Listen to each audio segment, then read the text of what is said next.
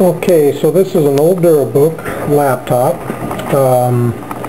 These guys were designed to really take a beating, but Rhett dropped this one off of a cliff, and it just happened to land on the hard bay door on a rock, and you can see the door is missing, and apparently the hard drive was in pieces. This is the memory bay door. That is the only thing holding it together is the Velcro strap there. I stuck a 1 gig stick that I had laying around in there.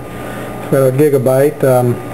It's a 1.5 gig processor, so it's very old. Anyway, we're going to use this to get on the internet.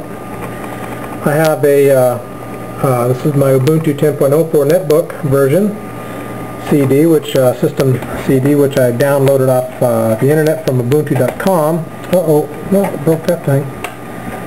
And we're going to use that to get on the internet. So here we go. Power button. And we'll see what happens. And it's booting up. So I'm going to be editing this video to cut down on the amount of time, because it's going to take a couple minutes to boot up off the CD. It boots much slower off the CD than if it had a hard drive in it. Missing button, missing key, things like that.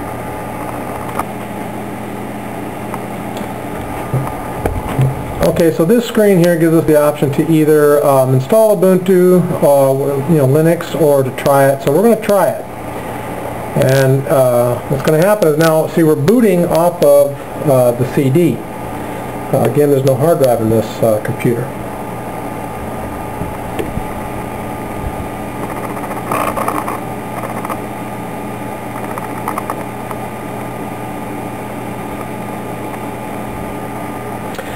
Alright, now we're on the desktop, and you can see it's quite attractive actually. But anyway, so we're going to go ahead and activate our wireless, and now you can see the wireless is on, and you can see the wireless icon up there. So we're going to go ahead and click on that, and there we are. That's my wireless. So I'm going to type in the password, if I can remember what it is, by the way. Oh, that's right. Oops.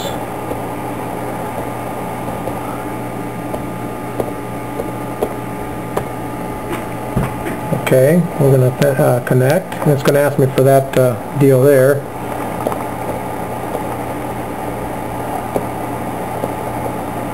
That's easy enough.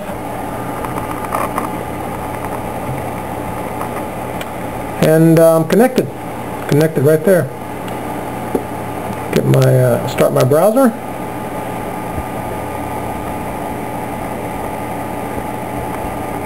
It's running slow because it's having to read off of a CD. It'd be much faster if it had a hard drive. There you go. I'm on the internet. And that's why I like. That's why I'm so fond of Linux. There it is. I mean, try doing that with Windows.